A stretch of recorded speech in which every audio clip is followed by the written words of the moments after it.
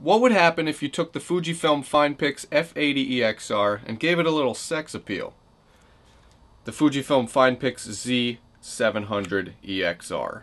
With a 16.9 aspect, 3.5-inch touchscreen LCD, and hot sliding facade in place of an on-off switch. And overall, we'd have to say the functionality of this camera's touchscreen was above average. It's not the best, but it's pretty decent. It's fairly responsive, and it's very convenient to have all of the options aligned along the left and right sides of the frame. We could even swipe from left to right in playback mode, and all of our adjustments could be made on the screen.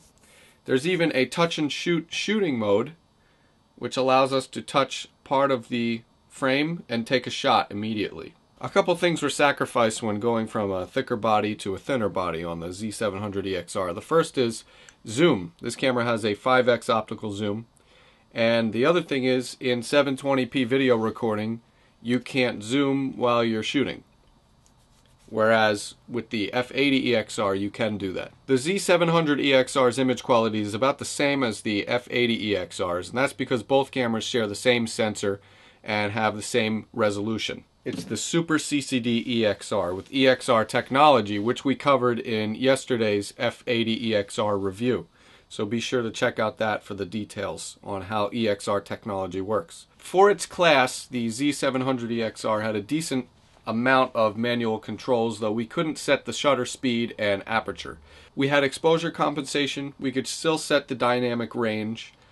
We still had our lovely Velvia, black and white, sepia, and Provia color options. Also, the Z700EXR can only dip down to a 4-second shutter speed compared to the F80EXR, which has an 8-second shutter speed. So low light was not as strong with this camera either. But this camera's reason for existing is its slim, sleek, stylish body and full 3.5-inch touchscreen on the back.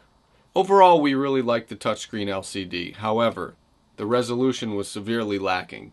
That's one thing that needs to be improved. Maybe a 921,000 dot display would be nice. The ability to zoom while we're recording HD video, improved HD video, and that's about it. But the Fujifilm Finepix Z700 still excelled in the portability, style, and image quality department.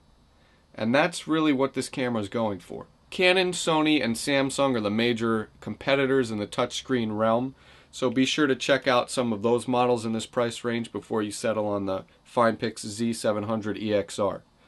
For InfoSyncWorld.com, I'm Mike Perlman.